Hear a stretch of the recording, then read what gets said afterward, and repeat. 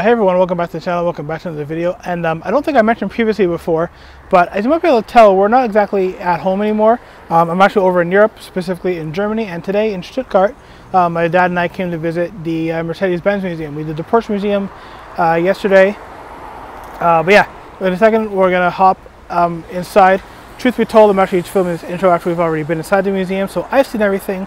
But in a second here, yeah, I guess I'll take you guys inside. We'll go check out everything inside the Mercedes Benz museum, and yeah, hopefully it's going to be a really good time. Spoiler alert, it really is.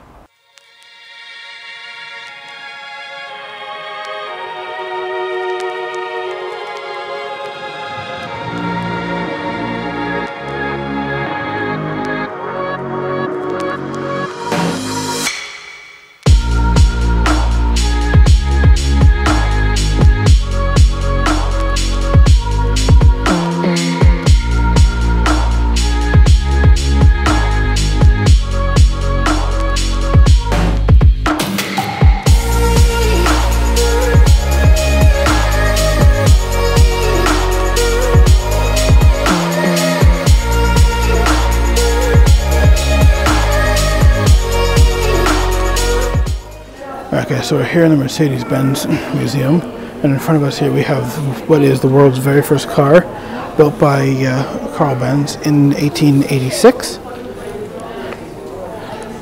And then that has 3 wheels.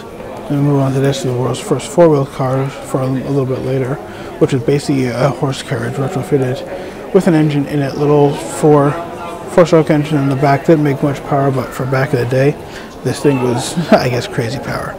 We have a couple more early motor-powered vehicles. So we have the first bike. It's the first motorized hand car, rail car.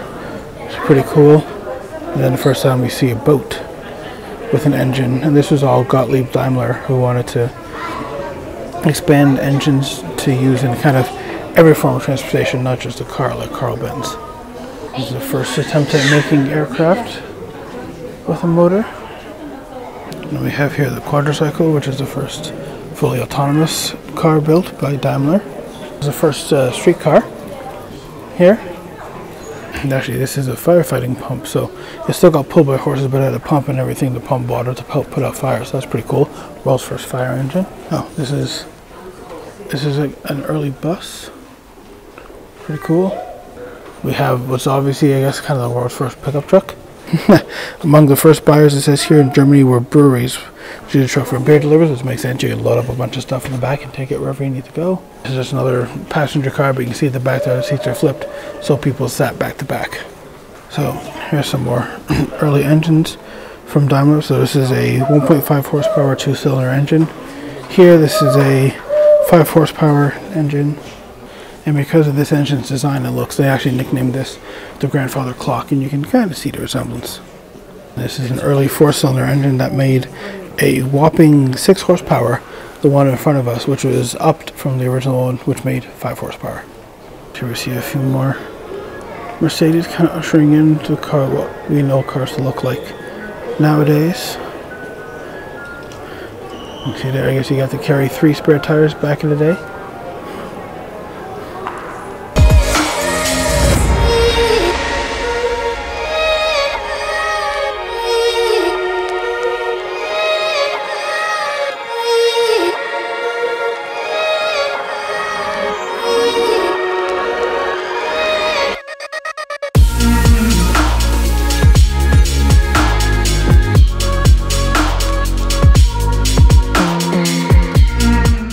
So in front of us here we have a 1902 Mercedes Simplex, which made a whopping 40 horsepower, and this is actually the oldest Mercedes car that survived, that's still in existence today.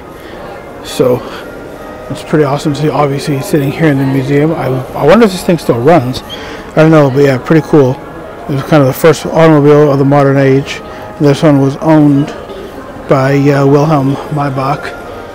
So yeah, pretty cool to see this had survived all the way from 1902 up to, well, 2023 now. A little quick correction, guys, it wasn't owned by Maybach, it was just designed by him. It was owned by some other billionaire, but still pretty cool. Hey everyone, so as I'm editing, I just realized I wanted to jump on with a quick fact that I didn't tell you guys at the time at the museum. So if you're wondering where the Mercedes name comes from and all of this, so originally the company was created by Karl Benz with the help of Daimler and Maybach. It traded under the Daimler Benz name up until the time of Daimler's death. Then Maybach brought in, as the chief engineer, he brought in a racing enthusiast and entrepreneur Emil Jelinek. In 1900, Jelinek helped create the Mercedes 35 horsepower. He named that car after his daughter, whose name was Mercedes, which in Spanish translates to the word mercy.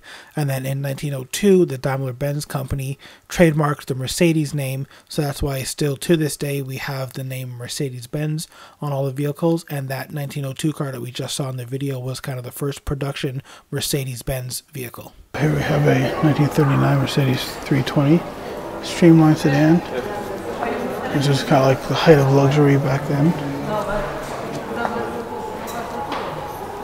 And these looked, I guess, these were designed to look good going down the Autobahn, and at the time they were kind of the fastest and the safest cars. Okay, so we saw the first bus that Mercedes built back in the 1880s, and then they built this as the first bus for standardized bus service. So you can say, obviously, Benz and Mercedes do not always make cars. They also make buses. You see this kind of old bus, which is obviously drove around London. Back then, I think it's really cool, your first double-decker bus.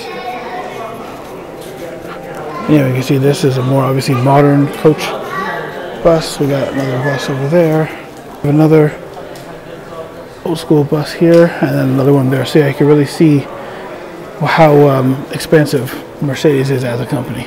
This bus is actually here from Argentina, and basically to stand out in the crowd in Argentina, the drivers would paint their buses in these awesome colors and put different little trinkets and stuff inside to make it a bit more personal, and yeah, stand up in the crowd so that, you know, people want to come and ride your bus and not the competition. So pretty cool. And the story behind this is that basically instead of scrapping it after its years of service, he got it restored, and now it's here in the museum for everyone to enjoy. Okay, so to finish off this room, we have a 72-300 SEL. Of course, the predecessor to what we know as the S-Class today, and basically was designed to be the most comfortable car to take on a long drive. Then we have a 300 wagon here as well, basically same concept, designed for a family to hop in and basically go on a long drive in comfort and style. 1923 Mercedes 10 here, and this is actually the first car to feature a supercharger in it. It's called a blower back then, but yeah, it was really good and also helping to keep constant power. Obviously you get a little bit more boost, but yeah, pretty cool to see back in 1928 the first car with a supercharger on it. There's a couple more world's first here. We have the world's first light-duty diesel-powered truck, Mercedes-Benz Low 2000. Then we have the Mercedes 260D Pullman limousine from '38, which was the world's first production diesel passenger car.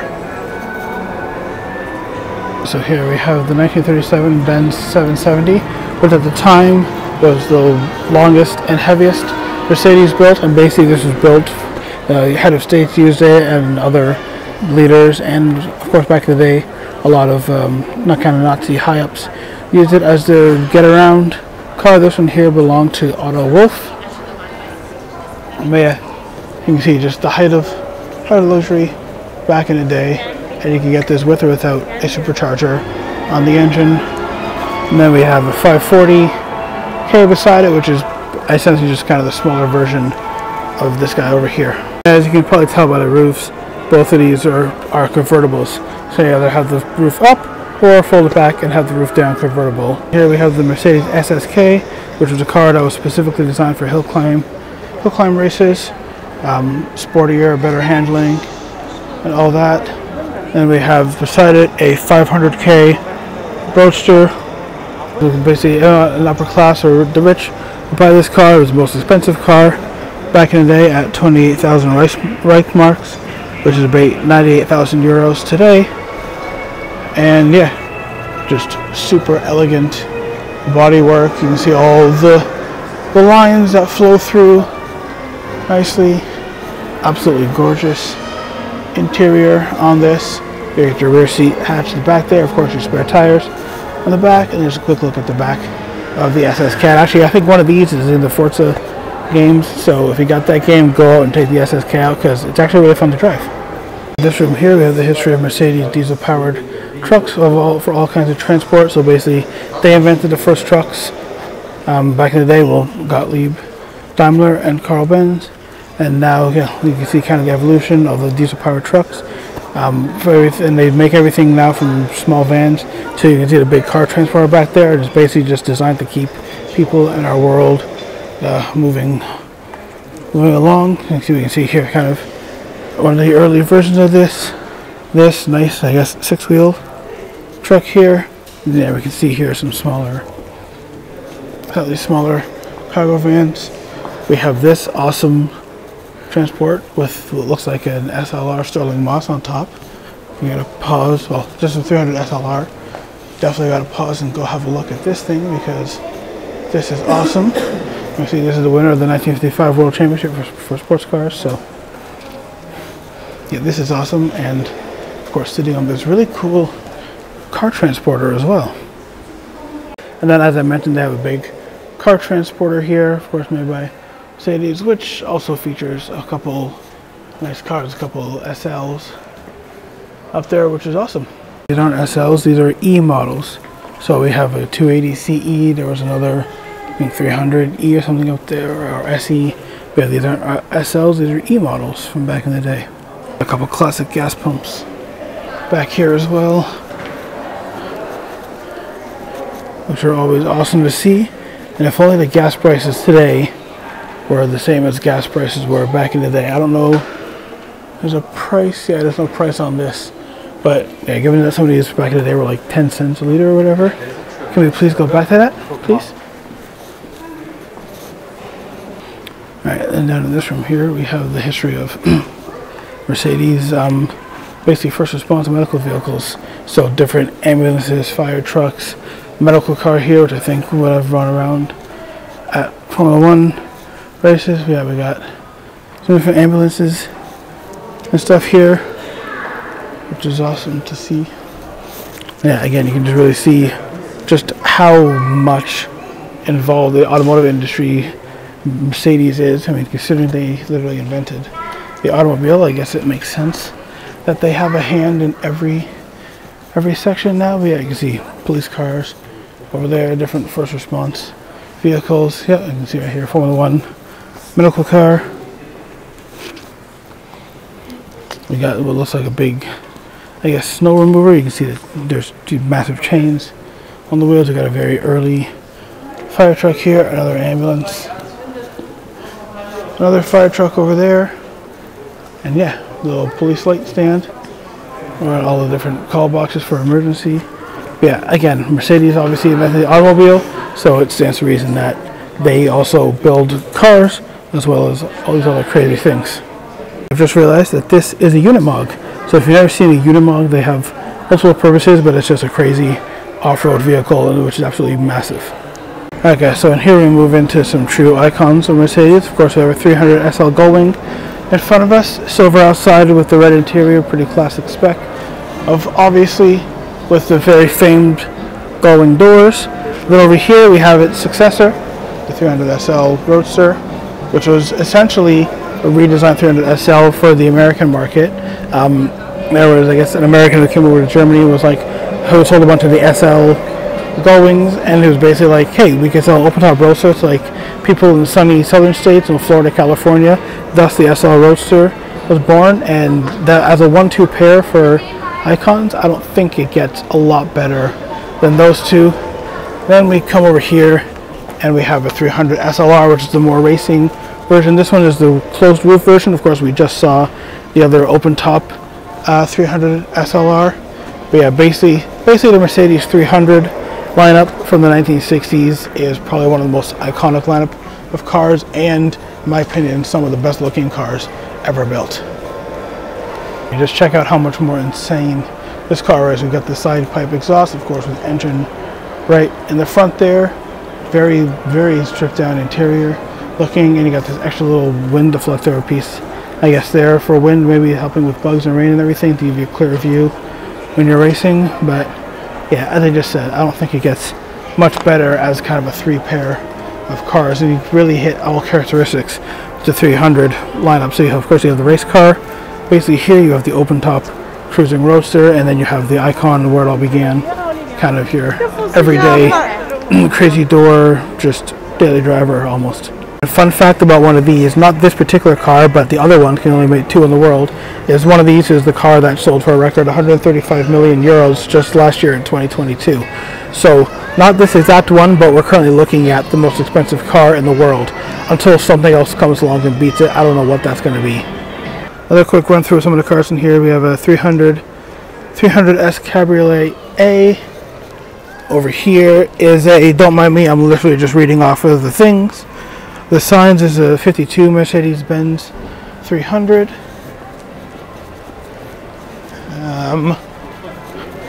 Do the quick hustle. Over here, this is a 55 Benz 180. And then if we make the quick dash around for this truck, which is just absolutely massive. I mean, it's on a little bit of a stand, but it's not really that much higher off the ground than me. And, well, I don't know if you can tell or not, but yeah, my head is significantly lower than the side of this thing. But this truck is a 1960 Mercedes LK338, and it looks really good. Why can't they make trucks look all this good now?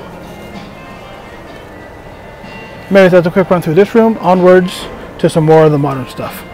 Lovely 1964 230 SL, and it's amazing to see that the SL kind of body shape and what it stands for is not changed that much. If you look at a new one, I'll put a picture of the 2023 SL up here somewhere. If you look at that, you see that the basic styling and shape, well, the shape has changed a little bit, but the basic styling, the basic idea and dimension stuff has not really changed from 1964 all the way to 2003 and through the entire SL range, the 230, you know, the 230, the 190s, the 280s, the 250s, all those SLs. The design has basically been the same for about 60 years. This car here is basically a test bed for new safety features like airbags and belt tensioners. So basically this car was a test mule for the safety features to give people a better chance on a head of a collision or in the event of a rollover, to actually, you know, again, have the airbags come out, protect you, have the seatbelts tightened to hold you better in place. So yeah, I guess in terms of automotive safety history, this is a very important car we're looking at right here, the ESF 22. We have a 190E, which is basically the original C-Class, and basically first kind of compact. You got to fit 5 people in the back. I don't think these were very expensive back in the day. They sold like wildfire. And yeah, basically this is the start of, I guess, what we could call the more affordable everyday person Mercedes. Alright guys, so we have a 220S in front of us here, and then behind it is a 300 wagon, and this is essentially used as the measuring car. So they would run that car in front. You can see the cable that runs along. This is full of all kinds of measuring equipment to record the data from the test vehicles during the test runs, and then all that data was translated, I guess, back to the factory and used to help develop, I know, the best versions of each car. So that's pretty cool. And I guess if you're driving either car, you have to know when, like, that guy's gonna brake, whatever, so that you don't rip the cable or smack into each other. But yeah, it's pretty cool that back in the day, before we had crazy computers where you could just, you know, basically put your iPhone or whatever in the car and record all your data, you have to literally hook up a cable to another car to follow you as you did a test run. Pretty awesome. Quick run through some of the famous celebrity-owned Mercedes. So this is Princess Diana's 1991 500 SL. We have what is quite obviously the Pope mobile over here. This 92 190E 2.3 was owned by Nicolas Cage. So this 190 SL was owned by astronaut David Randolph Scott. And this bus is what carried the 74 World Cup team around. So that's a pretty cool piece of history here. This 500 SL was owned by German movie star Hardy Krüger. Once again, I'm just reading everything off the information sheet. And then quickly we come over this way. We've got another little SL, so SLK 55. This was owned by Lukas Podolski from the German national team, soccer team. And this mildly insane Mercedes ML 320. This is used in Lost World, Jurassic Park. Hence all the crazy bars and everything, so, you know, dinosaurs don't eat you, and the camo. In this hall here, we have kind of the history of Mercedes and working with, I guess, different ways to power cars, mostly electric as well. So we see, I guess, was this a B class here, which is an F-Cell car. We have this SLS e-drive, which actually is, I guess, kind of shockingly not the one that was all in the kind of the bright yellow skin that we saw in Top Gear and other places, but yeah, I guess they have different specs. But yeah, the SLS e-drive, which was a bit of a shock when this came out, given that obviously this thing is normally powered by a 6.2 liter naturally aspirated V8, which sounds amazing. But you can see, you know, Mercedes has always been at the forefront of new technologies with electricity and hybrid drive. See, even right there, this van from I'm guessing 1980 something. Well, yeah, this 1991 van here, which was powered by fuel cells. So another electric car back in 1991. This 81 Mercedes Benz 200 was the first car to feature basically cylinder deactivation. So we know that a bit more commonly now with modern cars, where, you know, you're cruising along at highway speeds. Say you have a V8 car, it'll cut down a couple cylinders, so you're only running maybe with a V6 or on 4 cylinders to save fuel, give better gas mileage and all that stuff. But yeah, this is the car that was kind of first testing that out, which is really cool to see. Then we have this, the 2017 AMG GT concept, which is the first to feature the EQ badging. Of course, EQ now is Mercedes mostly electric lineup, but some EQ powered vehicles also have what they use for the hybrid engines as well. But this is kind of the concept to usher in, I guess, a new era with using hybrid technologies, and then eventually going with electric cars for Mercedes. And of course, now you can see this design is almost what the new EQS looks like, give or take a little bit of the lines. But yeah, now we have the fully electric EQS and the EQE with more cars coming down the line. So this is kind of the concept that kicked all this off. So here we have a mock-up of some of the engines here. So I guess that's like a standard engine there. So we can see here, that's like the lithium-ion battery. So we see the orange cable. So this is part of the hybrid. Well, this is the battery there. So this is like kind of what the hybrid engine setup would look like.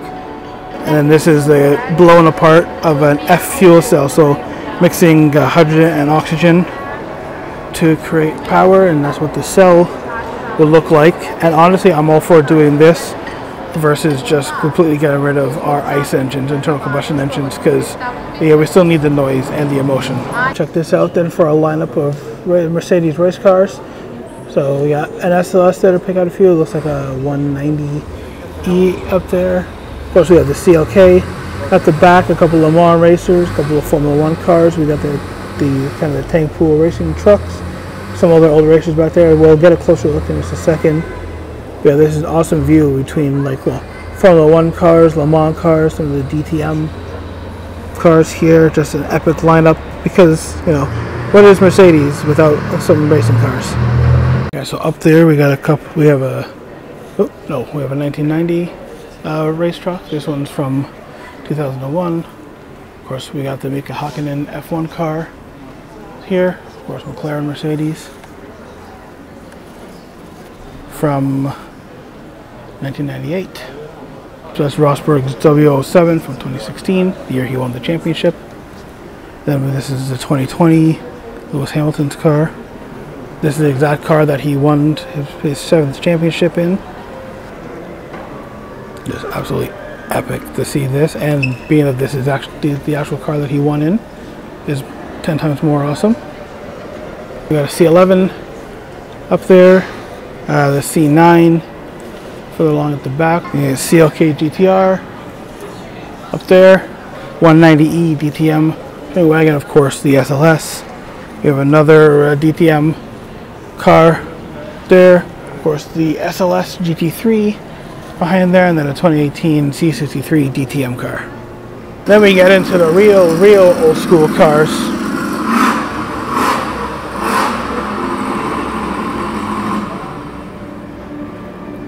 The real old school cars here.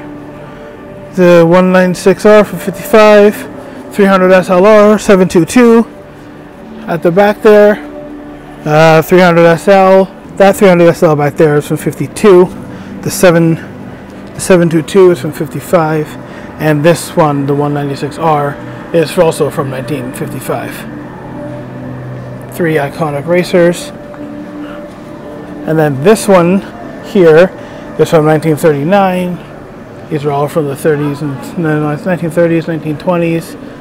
That crazy thing back there is from 37. Number 36 car.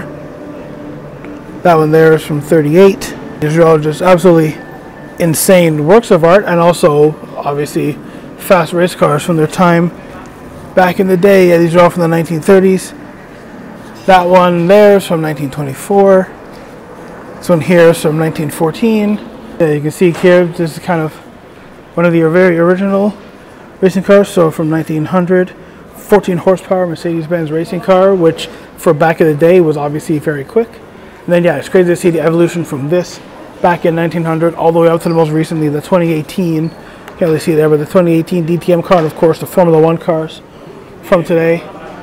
But yeah, so you can see pretty much, as you can tell, as long as people have been alive, as long as cars have been around, racing as a sport has been a thing. It's absolutely insane here to see the evolution from literally 1900 all the way to 2020.